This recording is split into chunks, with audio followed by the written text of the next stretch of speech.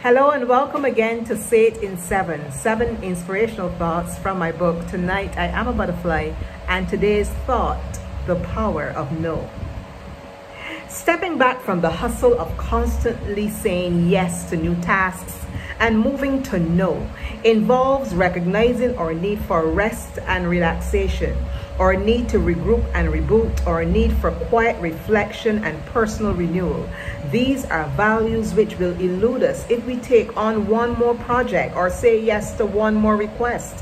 While we shouldn't live life primarily for ourselves, and giving or volunteerism must always be commended, we need to also know that it's okay to say no. If we're using activity as a form of avoidance, then this will be counterproductive to our personal growth.